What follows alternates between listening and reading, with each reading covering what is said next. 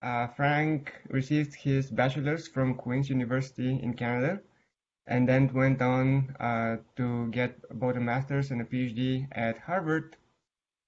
After that, he went on a very short postdoctoral research fellow position for a year at UCLA, and then joined the faculty at Princeton, where he stayed for 4 years before Vanderbilt stole him. And he's been in Vanderbilt ever since. He's now a full professor there. Frank has received way too many awards to list all of them, but some of the most impressive ones are Scientific American 50, which is an award that honors 50 individuals, teams, companies, or organizations for accomplishments in research, business, and policymaking. So it's a pretty wide-ranging award. He then went on to receive Young Investigator Award at both the Cognitive Neuroscience Society and the Vision Science Society, and finally the Troland Research Award from the National Academy of Sciences. Frank is well known for his pioneering work on multivoxel pattern analysis, going back to the early days of that technique when he demonstrated how you can decode visual working memory content from the early visual cortex. He has done a lot of really interesting work through the years on fMRI and decoding and visual perception, and is now moving on to a slightly different direction, working with convolutional neural networks. And I think we're going to hear about some of that recent work right now. So Frank, thank you so much for accepting our invitation, and take it away. Thanks very much, Davi, for that very kind introduction. It's a pleasure to be here virtually. Sorry we can't meet in person, but I look forward to meeting many of you afterwards in individual meetings, and hopefully it will be a good replacement for actually meeting in person.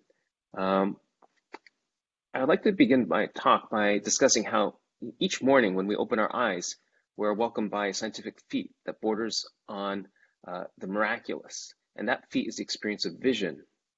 Because of vision, we can effortlessly parse key objects from their cluttered backgrounds. Because of vision, we have the opportunity to immerse ourselves in complex works of art, whether abstract or concrete. Yet, we often take for granted how we can so effortlessly process these huge amounts of information because perception is so immediate. It seems like it's obvious that when you open your eyes, you should see and your brain should understand. To convey a sense of the computational challenges of vision, I've depicted an image here where it's rendered using numbers rather than pixel intensities. And so you can analyze it and study it. Wherever there are zeros and ones, it's darker. Where there are like 5s, 6s, and 7s, it's brighter. Can you figure out what this image depicts?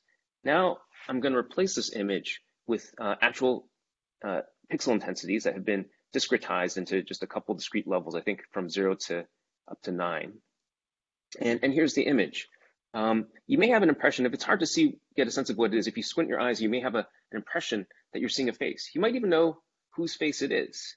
You may even feel rather fondly about this person, or perhaps not, depending on your persuasion.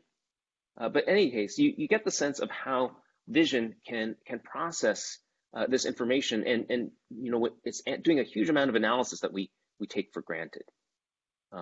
Before I go on with my main focus of my talk, just because this audience is a little bit more diverse and you might not know that much about me, I just want to give you a sense of the different research foci that my lab focuses on, and a sense of the different topics I could have covered. I struggle a little bit with what to choose to focus on in this talk, and decided to talk about some of our, in the last study I'll talk today about our recent transitions towards studying convolutional neural networks.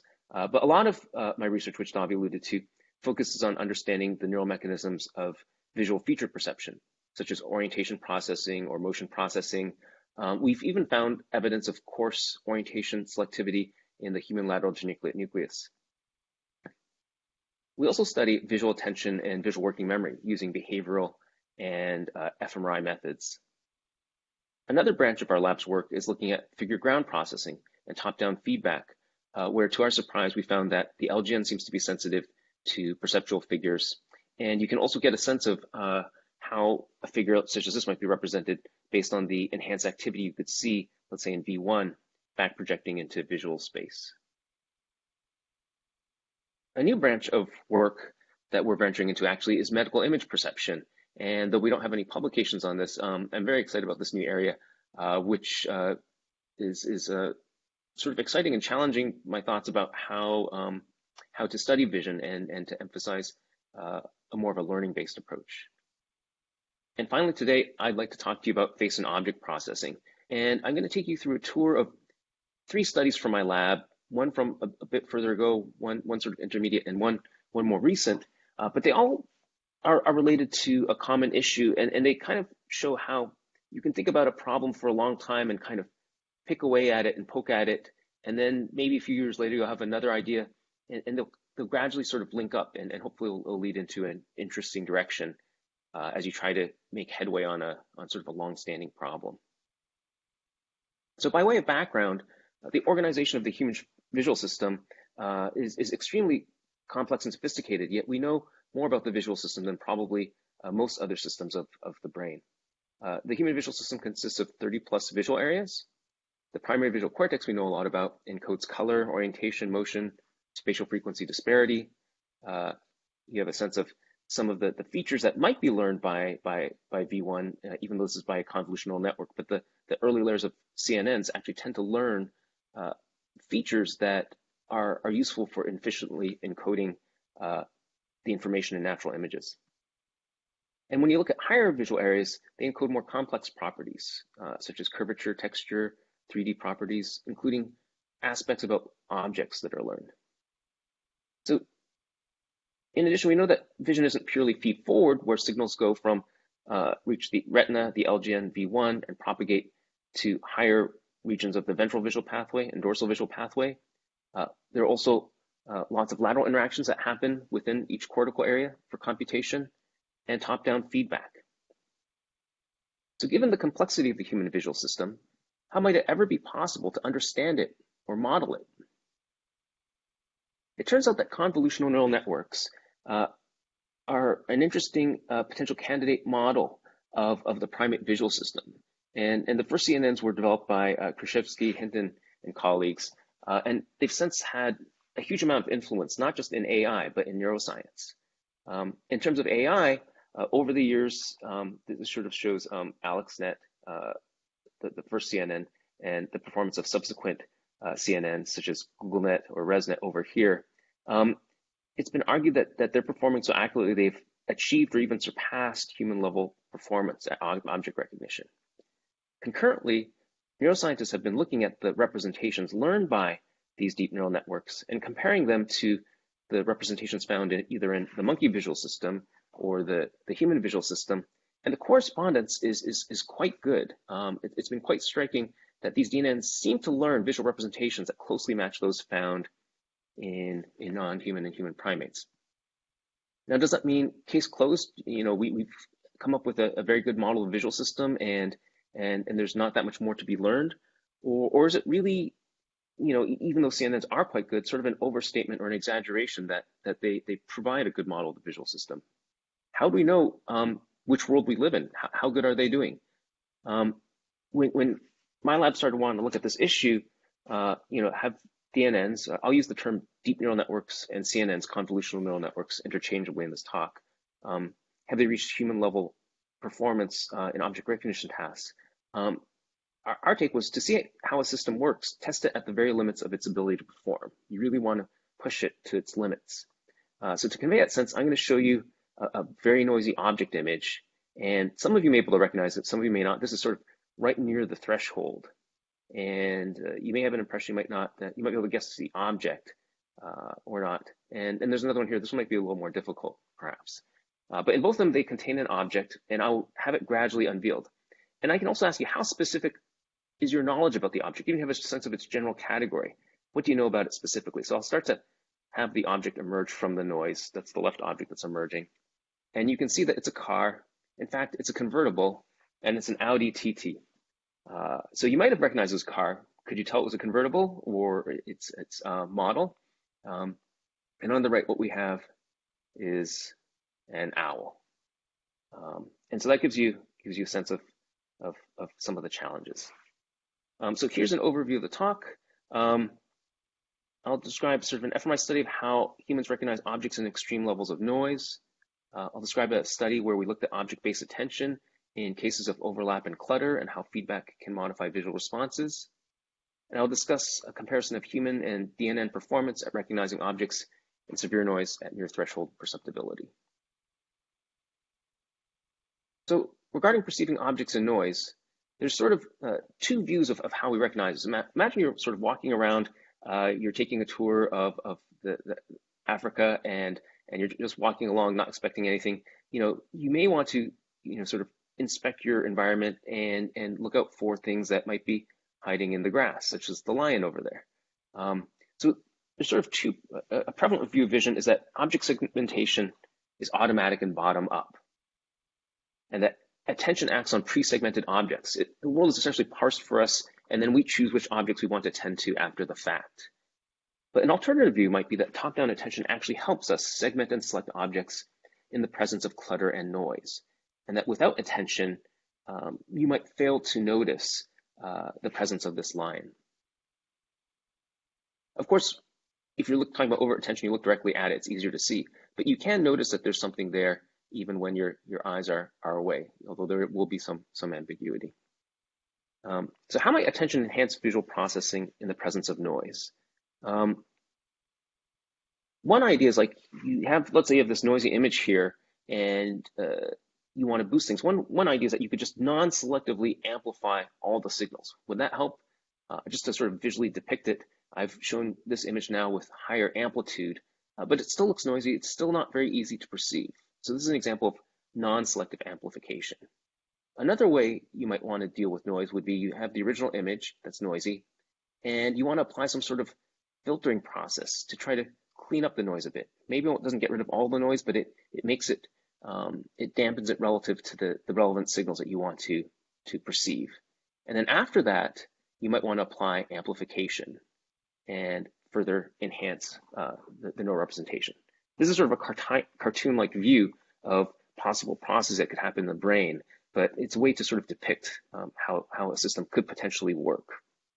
So we're going to look into these ideas of amplification and filtering. And here's the original image upon which the noisy image was based. And this is the perceptual template model by Liu and Doscher. And there's sort of different possible outcomes that could arise in perceptual performance if the visual system relied on something like amplification or noise filtering.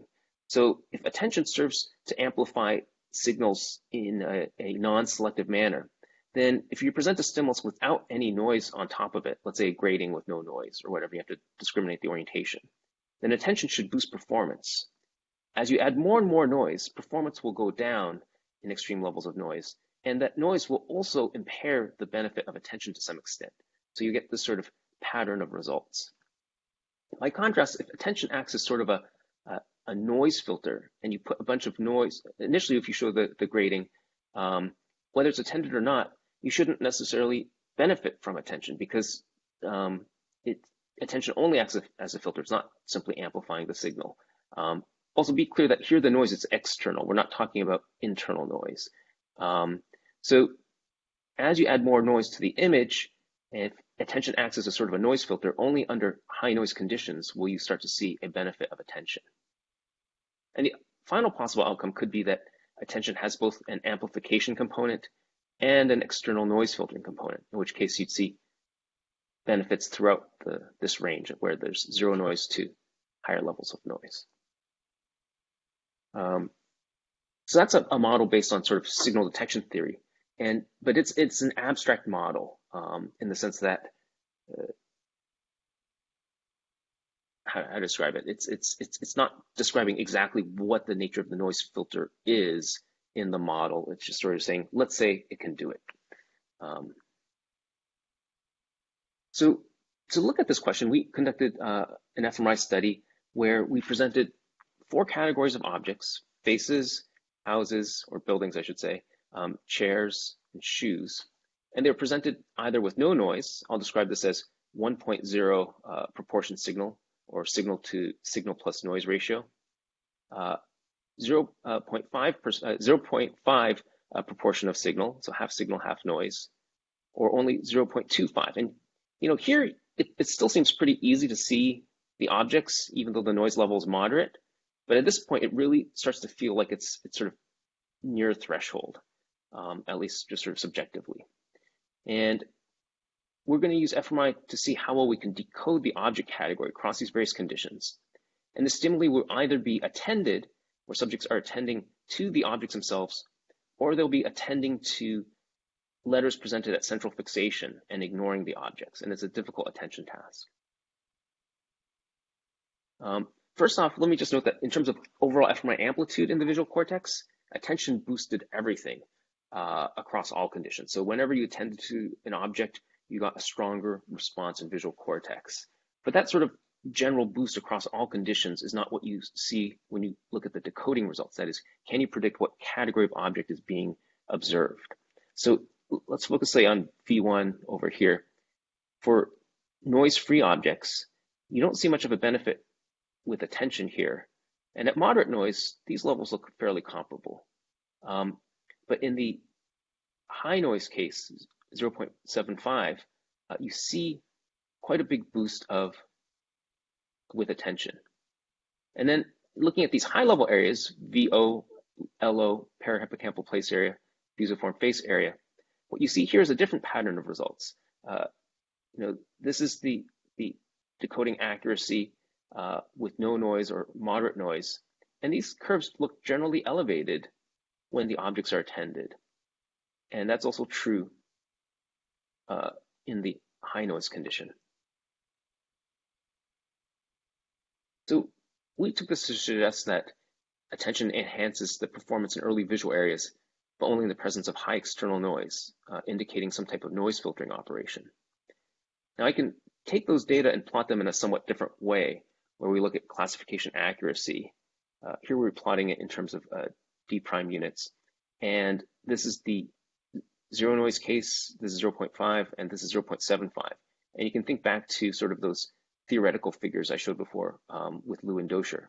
So in V1, you can see that there's no separation here under zero noise, and the curves only start to separate with attention under high noise conditions.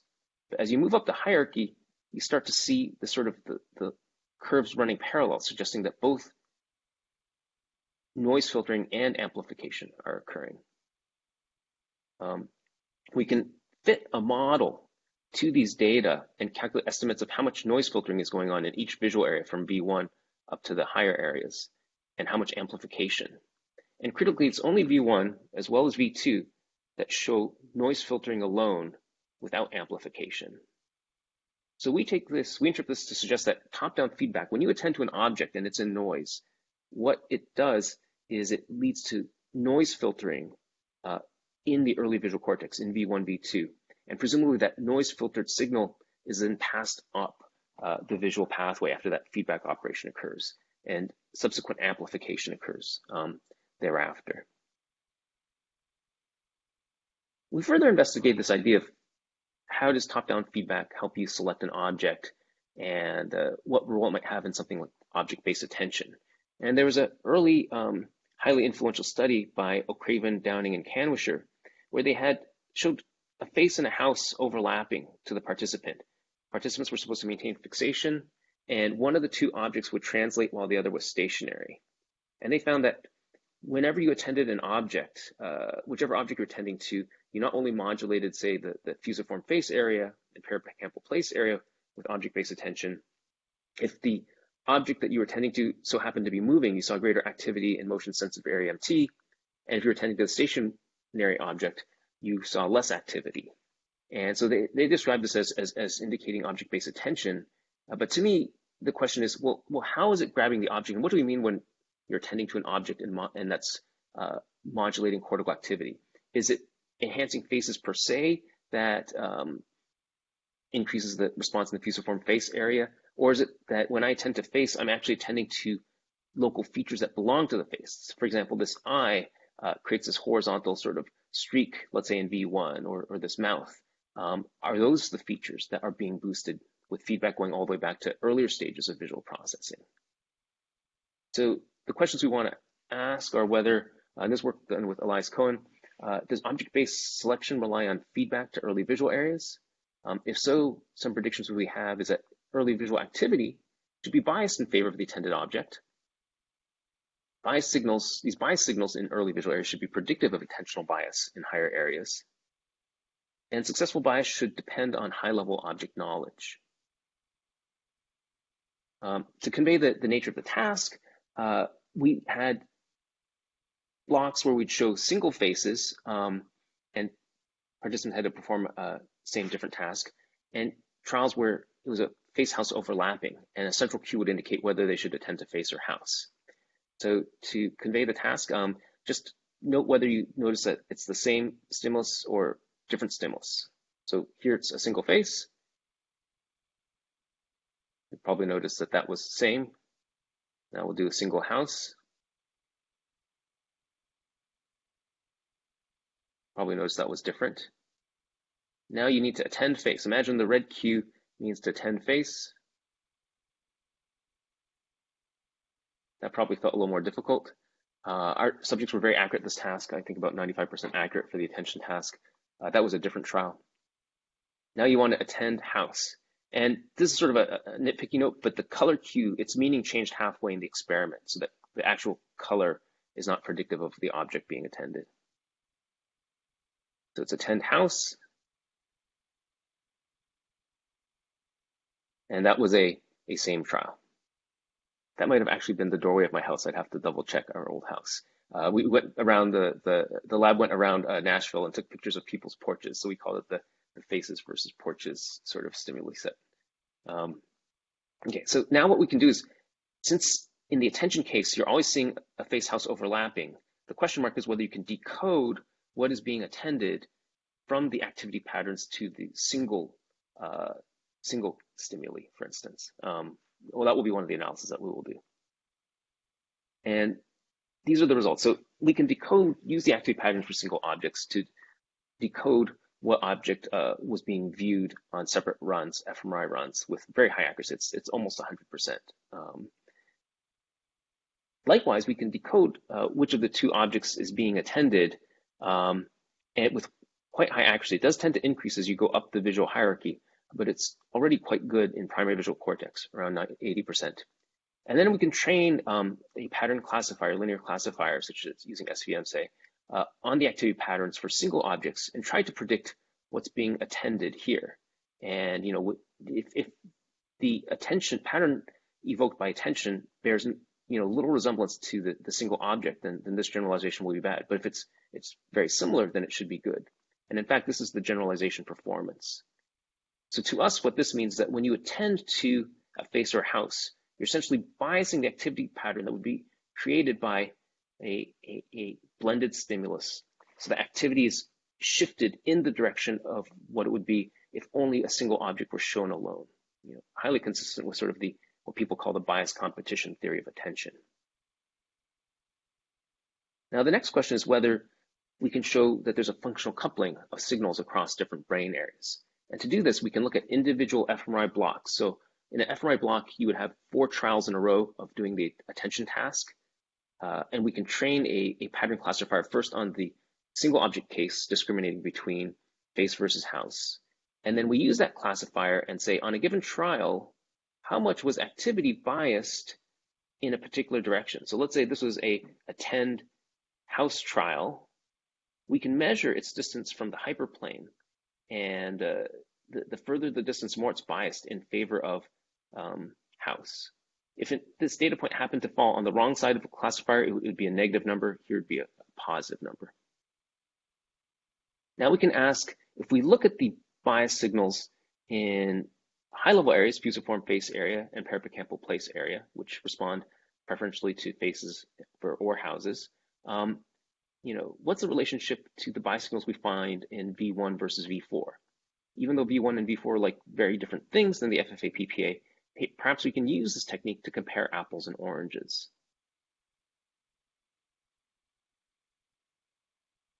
And indeed, we did find that the bias signals in fusiform face area and parapancreatic aplasia are strongly predicted by the bias strength in V1 to V4. If it were not correlated across areas, these could be separated for faces and houses, but they'd be circles rather than these elongated ellipses. And so the correlations were quite high for this representative subject. And we can look across all 6 subjects, and this effect was very whopping. It was actually kind of funny. We had a reviewer say, how do you know this effect is statistically significant? And it was something like less than p.01 or p.001 for every subject, 6 subjects, 12 conditions. And we said, the odds of observing this is something like 10 to the negative, I forget, it was like 20 something or whatever. So we feel confident that it's probably significant.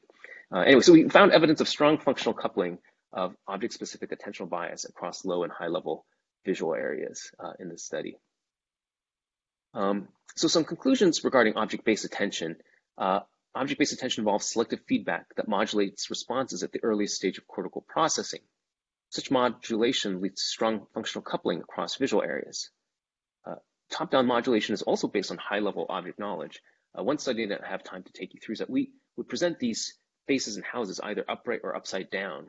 And when they're shown upside down, V1 doesn't, in some sense, know what a face is, but when you show the faces upside down and they're briefly flashed, we no longer observed a reliable effect of object-based attention in V1.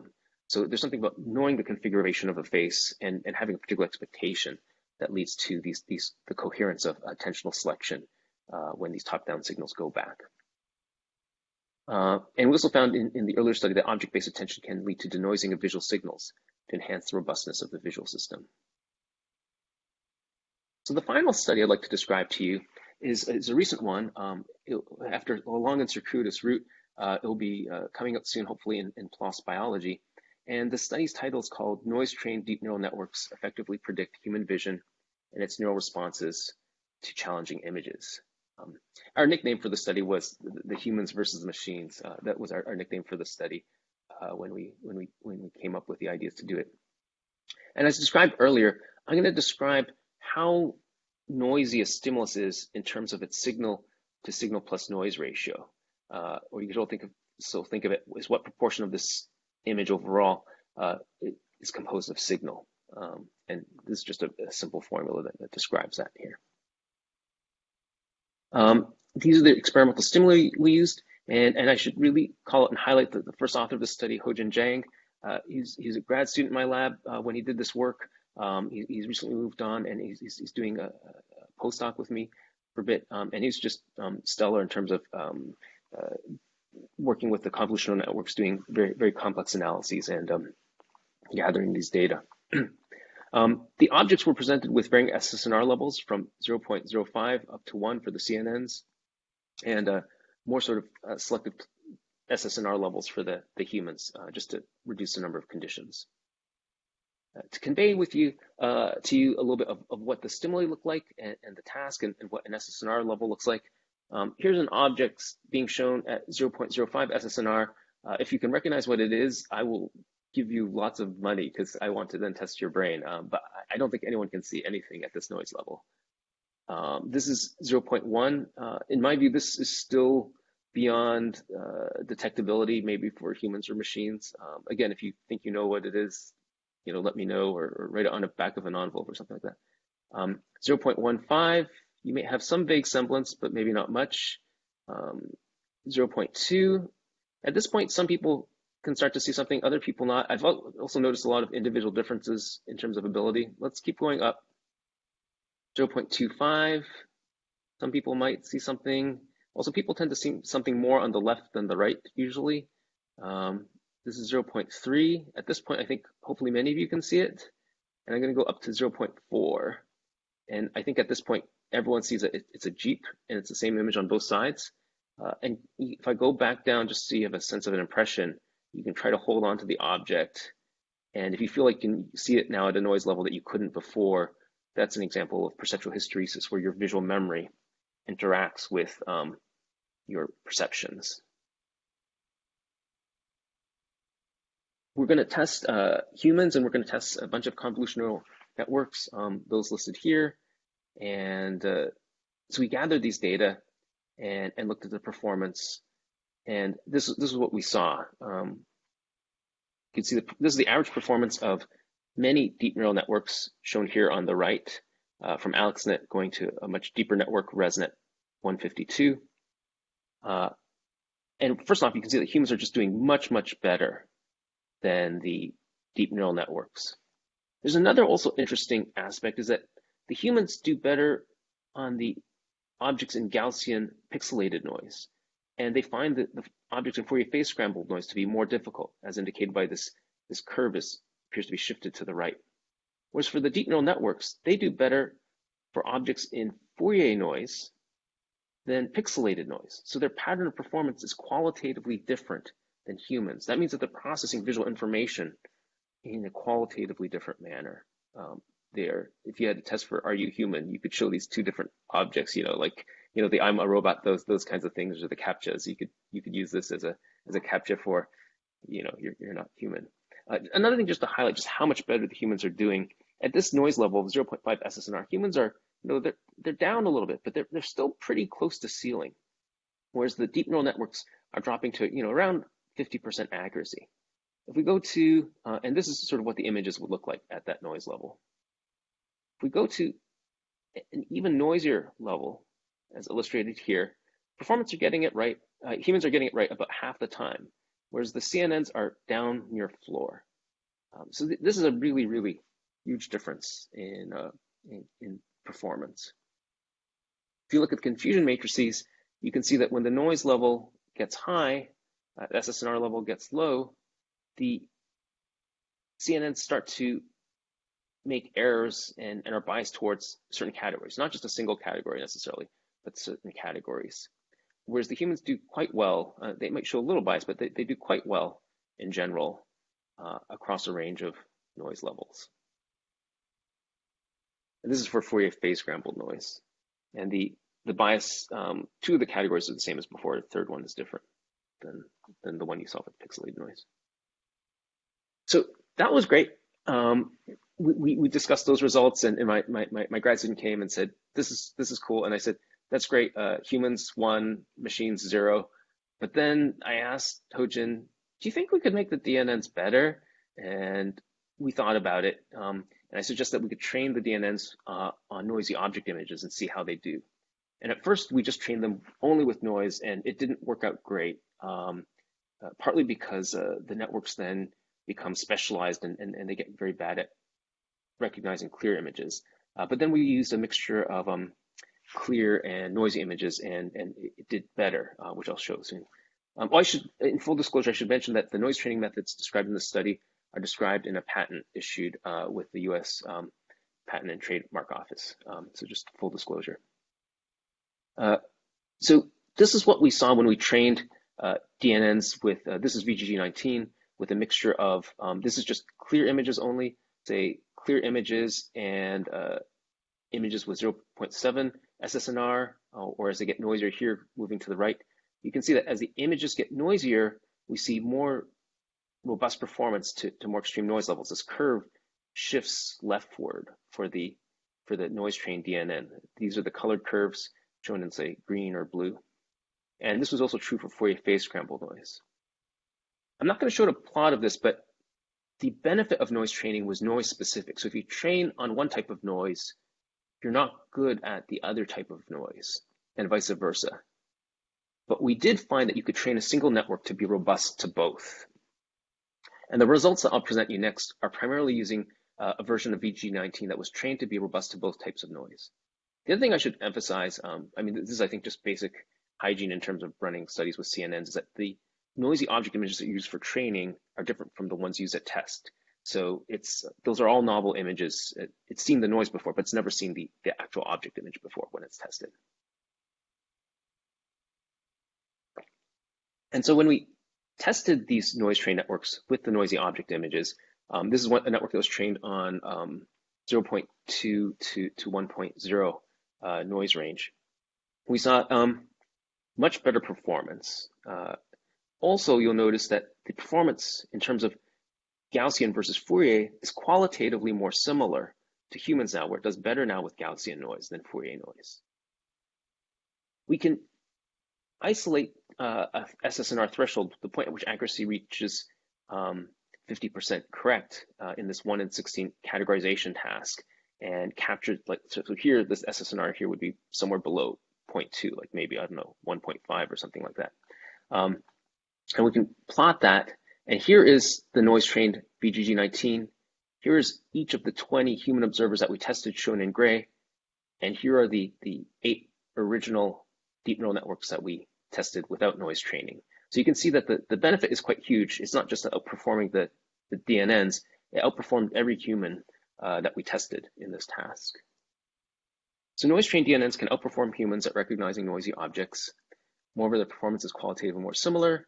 We wanted to test this to a further extreme, so I'll describe a follow-up experiment soon.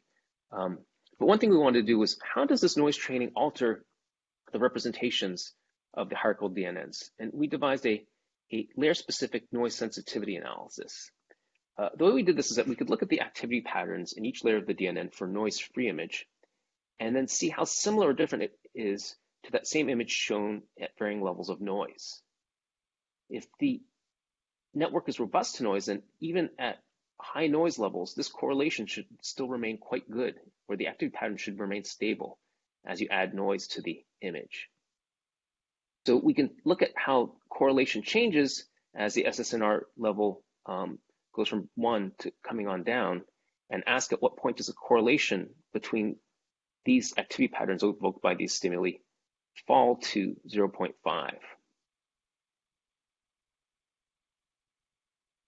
And we do this analysis. What we found is that for the standard DNN, the SSNR threshold actually tends to increase across layers.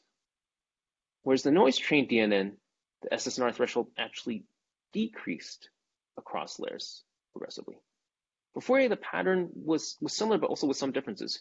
Here you can notice that the SSNR threshold stays, fairly stable across layers. It doesn't go down, but it does go up considerably for the standard DNN.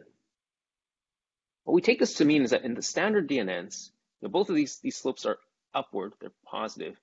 The contaminating effect of noise tends to become amplified across successive stages of processing.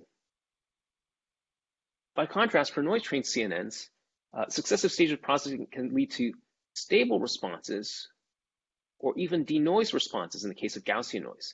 Across successive layers, the representation becomes more and more robust as you go along. And that makes sense because Gaussian pixelated noise is spatially independent.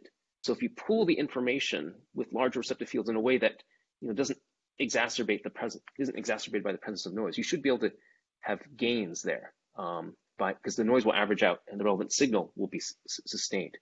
Whereas with Fourier phase scrambled noise, that's spatially structured, and maybe you can't expect to do that much better in the presence of that type of structured noise across successive stages.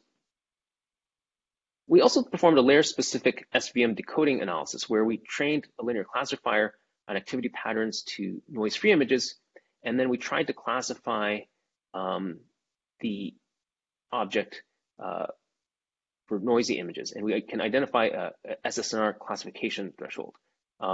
Now, the accuracy of classification is not very good in the early layers because the representations aren't very developed. So that's not surprising. But what's more interesting is where the noise-trained DNN tested in this manner and the standard DNN tend to diverge. And in both cases, it diverges earlier for Gaussian noise and Fourier noise. But in both cases, the divergence tends to happen in intermediate and higher layers. And to us, that tells us that noise training is changing the representations throughout the whole network. It's not necessarily being solved at a very, very early stage of processing. And that robustness noise probably involves learning at multiple levels of the visual system. So we wanted to conduct a follow-up behavioral study to look at just how much better aligned the representations might be for the noise-trained CNNs as compared to standard CNNs. And our task works as follows. So the participant would come in, they'd be shown a series of images on a single trial that would gradually become less noisy. Along with it, we actually had a little sound that went with it. It'd go kind of like this, boop, boop, boop, boop, boop, boop, boop. So they have kind of sense of where they are along in the trial. And once the participant is confident that they think they know what object it is, they're supposed to hit a key, and that stops the animation. And then they're asked to classify what object it is. The screen is blank at that moment. And then afterwards, I'll describe the painting in a sec. But the way we incentivize participants here is that subjects can earn more money for faster responses, but only if they're correct. If they're wrong, they don't get any points on that trial. And if they wait to the end and just respond, they get like 0.05 of a point rather than a whole point. So they're very incentivized to try to be faster. Our 3 behavioral measures are as follows: accuracy, the SSNR threshold estimate, which is a subjective one. Subjects choose their criterion for when they hit the button, but we still get an estimate. And then afterwards, they do a painting task to report what portion of the image they found was most informative for their judgment. So after they make their classification judgment, they're then shown the image and they're asked to paint, what portion of the image led you to make your judgment. And this is the thresholds, the SSNR thresholds that we observe for humans, and in comparison to the DNNs. And so for standard DNNs, the correlation between thresholds is there is a significant positive correlation, but it's quite low, 0.24. And for the noise trained DNN, it's considerably better, 0.53. Now, human to human correlations are much higher still, so there's still a lot of room to grow. But certainly these noise trained DNNs are performing this task in a more human-like manner than standard ones. We can also look at we can call them saliency maps of humans and DNNs. So these are the portions of humans who answered, say, correctly to this image, and the heat map that results. And you can see that this is the saliency map identified using, I'm not going to go into the details layer-wise relevance propagation, but you can basically see what features in the first layer are being most utilized for the judgments by the CNN for its classification decision. And this is for the noise trained CNN here. Here's an example: sports car, humans with correct answers, humans with wrong answers, and the pre-trained and noise trained CNN.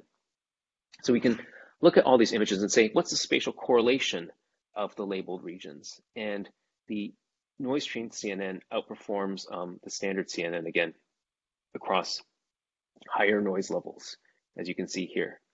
I should point out that the human-to-human correspondence is higher still, so there's still room for improvement, but we think that this gets us, part of the way there. Finally, we want to ask whether responses in the human visual system itself to noisy objects might be more aligned for these noise-trained DNNs. And as a first pass, we showed 16 different object images, and we showed them multiple times in the fMRI scanner. They were drawn from 8 of the categories rather than all 16, 4 animate and 4 inanimate categories, and 2 images within each category. And then we just looked at how accurately we could classify the specific image that was being seen based on the activity patterns observed in a given visual area. So just V1, V4, fusiform face area, LOC. As before, just because these high-level areas, the signals tend to be a little bit more, I'm going to use a non-scientific word, mushy. Classification and accuracy is good, but a little bit worse than the early areas. But regardless, in all cases, we tend to see best performance for clean images. Then the second best was for Gaussian noise, as we might expect, and it was worse for Fourier noise. So this difference between Gaussian and Fourier, even though the noise levels were comparable in terms of their contrast, implies that the human visual system finds it harder to discriminate objects in Fourier noise as compared to Gaussian noise. Now we can also look at the patterns of activity and their similarities to one another. So imagine we have 2 different images of a bear, or let's say a bear and a bison, even though they're different categories, are pointed in the same way and have a more similar shape. You'd expect those objects to evoke more similar activity patterns in the visual cortex, even when they're in noise, if the visual system is able to register that information in an appropriate way. And then we can look at the similarity of the activity patterns across the different object categories for for the standard and noise-trained CNNs. And this is showing the data across the 19 layers of VGG19 and the similarity between the activity patterns in those layers of the VGG19 to, let's say, the discriminability of activity patterns in human V1. And this swath of blue that you see means that the noise-trained DNN does better in all these layers in terms of the ability to fit the data in human V1. And the performance is quite good in the once you get past the first few early layers where the receptive fields are very small for the CNN, and remains high all the way up until close to the classification layers where it suddenly drops down. And that's true for all these early visual areas.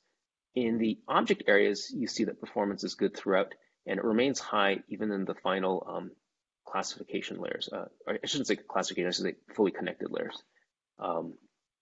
So the main finding here is that noise-trained DNNs do provide a better prediction of how the visual system will respond to objects in visual noise, and provides a better account of the neural data that we're observing.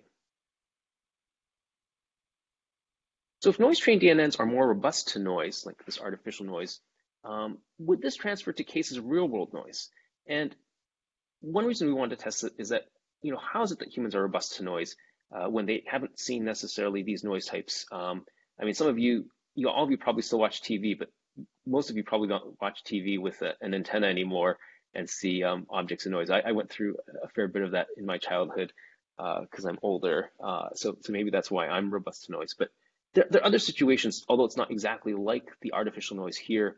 If you think about fog or snow or rain and how it obscures your vision, or you could be driving by and maybe there's a smoke from a fire and the ashes are wafting up, or you're looking through a dirty window pane and there's specks of dirt on there. All those add a type of noise to the image and create certain statistical relationships that may bear a little bit resemblance to the artificial noise. So we wanted to ask, it's hard to capture all those statistical properties, by the way. It's non-trivial to describe them mathematically. But we wanted to ask whether CNNs trained on artificial noise might do better at recognizing objects in real-world noise. And we decided to focus on vehicles, and we picked these 8 vehicle categories. We did a Google image-based search for vehicles in noisy weather using 4 search terms: rain, snow, fog, storm, and I guess you could say dust storm is a 5th one, depending on how you look at it. And then sorted through over 10,000 images and had independent raters identify 100 plus candidate images and rate their noisiness. And so we presented these images to VGG19, which was trained on all 1,000 categories of ImageNet with both types of noise. And what we observed was that for noise-free images, performance was similar in terms of accuracy. But for the noisy images, accuracy was better. This is top 1 accuracy, this is top 5 accuracy. And if we divide it into weak, medium, or strong levels of noise, as rated by human observers, we tend to see significant effects in the medium and strong cases. So we can conclude that noise-trained VGG19 performs significantly better at recognizing vehicles in real-world noise. I should also add or comment that for humans, the accuracy would be much better still here. So whereas these noise-trained CNNs can outperform humans on our types of noise, humans would still do better on these sort of real-world noise conditions. But still, the improvement, I think, is exciting and promising or encouraging. So to conclude, noise-trained DNNs provide a better model of human behavioral and neural responses to objects and noise. Noise-trained DNNs can predict both qualitative aspects, Gaussian versus Fourier noise, and quantitative aspects of human performance, even at the level of individual object images. The robustness of the human visual system is typically considered as a design engineering problem, but perhaps it's more of a learning problem. I'm happy to talk more about that during the discussion. Acquisition of robustness to noise involves modified representations at multiple levels of the visual system, including intermediate and higher levels. Now I should note, and you'll notice sort of a subtle disconnect between the first 2 studies in my talk and this one, because we haven't incorporated attention yet. The DNNs tested so far lack top-down feedback and lateral interactions, which presumably help confer greater robustness in biological visual systems. And that's something that I hope to try to study more in the future. And I think interesting questions will evolve from there. Thank you very much for your attention. I'd like to acknowledge my sources of funding and to the current members of the lab and to former members of the lab, many of whom also contributed to the work that was presented here. Thanks. Frank, some applause from everybody in the audience. Thanks, Toby. All right, so if you have questions, please either type them in the chat or unmute and ask them. We already have one question from slightly earlier in the talk, and Dolly was asking if you have any data on what humans encounter more frequently in real life, Gaussian or Fourier phase scrambled. But I think Frank already answered that, so yeah, I would say, anticipated that. So snow isn't, so snow would tend to make things brighter and can be partially transparent, so it'd be a little bit closer to pixelated noise, Gaussian noise. But Fourier phase scrambled noise could also be like fog, which has a bit of structure to it, but not very much structure. So people have asked whether occlusion can produce something that's kind of like noise. So our noise was what's called additive noise. It's added to the original signal. And so I don't know if occlusion would count or not because it's sort of replacing pixels. But if you think about time, if something is occluding and over time and you average over time, then even an occluder, like seeing an object through leaves, can create something that's a little bit like additive noise averaged over time. It's kind of complex. And actually obtaining real world, we thought about obtaining real world statistics on it, but it's kind of non-trivial. I once had the idea of turning on a garden hose and taking a picture of stuff and having the hose on versus not, but I haven't done that study yet. Probably could never get it published, but yeah, that's sort of the idea. Yeah. Thank you.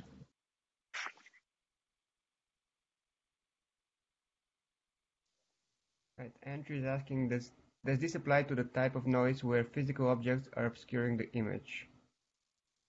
Yes, I think we touched on it. I think occlusion is a somewhat different problem than atmospheric noise that you might see, what we associate with weather, for instance. There might be some relationship, but I think those two are somewhat different. And yeah, occlusion is another, I don't want to say whole other beast, but perhaps different. Yeah.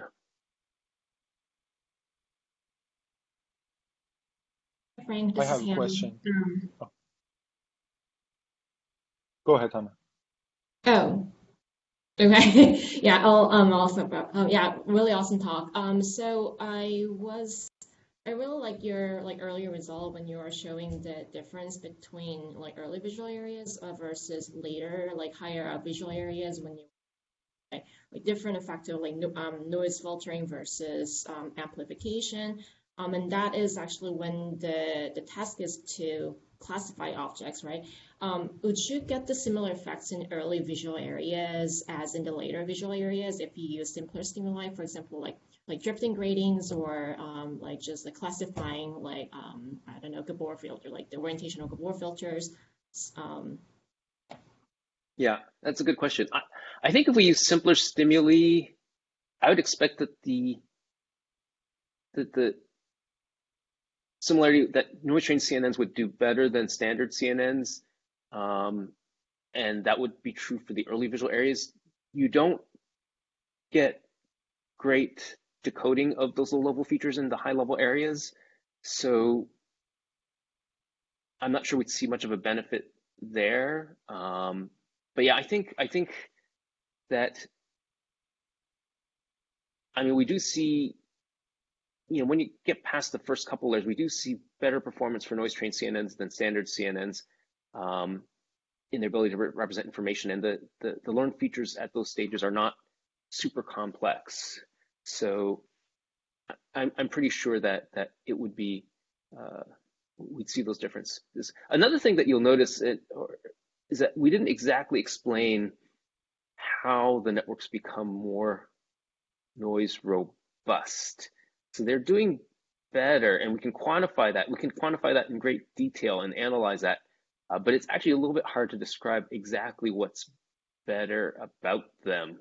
And we could probably send this problem to some people who are very sophisticated at math, but it's still little bit non-trivial to describe it as sort of a back of the envelope explanation, I think, because these networks are they're deep, and so, which I think is interesting, that we can study something computationally. We have all the tools to, if you wanted, you could study the networks all day and work with them. You could work with one unit, or you could try to do analysis of many, but they are different. They're purely quantifiably different, but it's hard to pinpoint the exact computations that cause these differences. I think the best way to describe it is that when you train a standard CNN on a set of images, whether it's ImageNet or whatever, and they're all generally clean, it lacks the full statistics of the natural world to lead to robustness.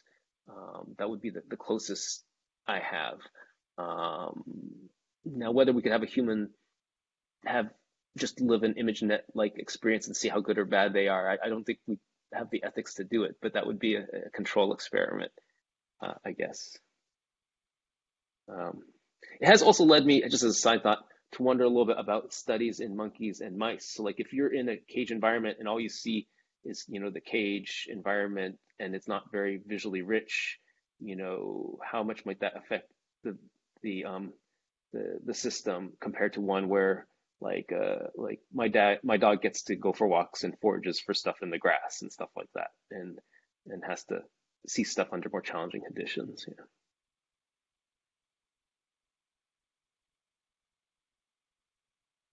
Frank, Any I have a other? question.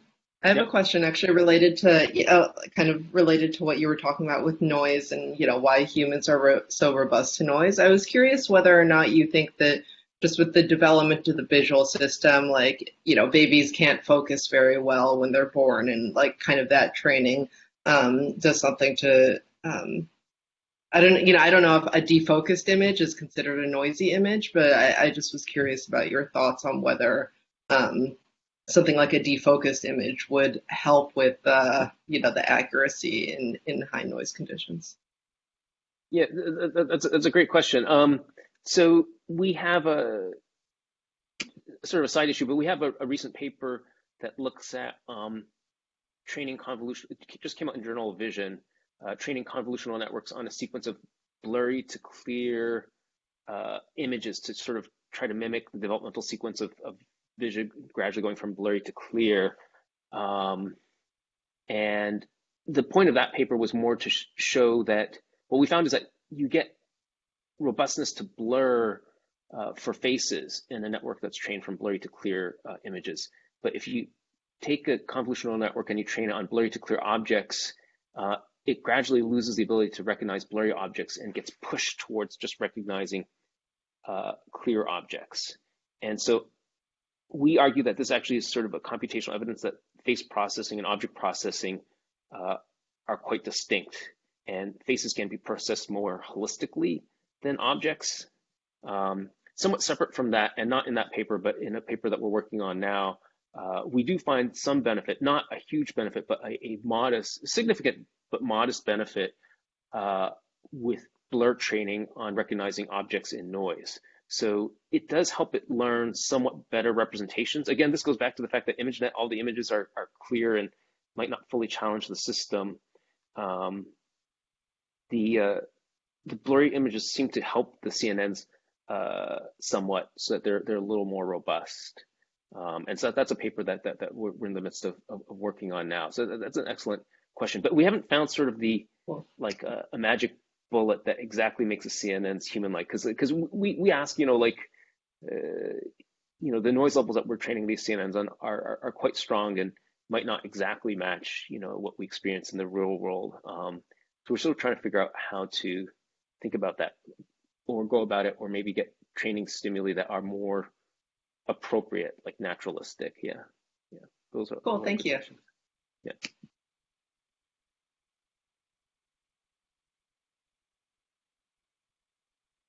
Portia, did you have a quick question? I have a question. If we have time, I'm gonna go. I think we can go a few more minutes, yeah. Okay, so my question is, among the models that you were trying, I saw that you actually selected VGG19 as the most similar one to what humans show in their performance.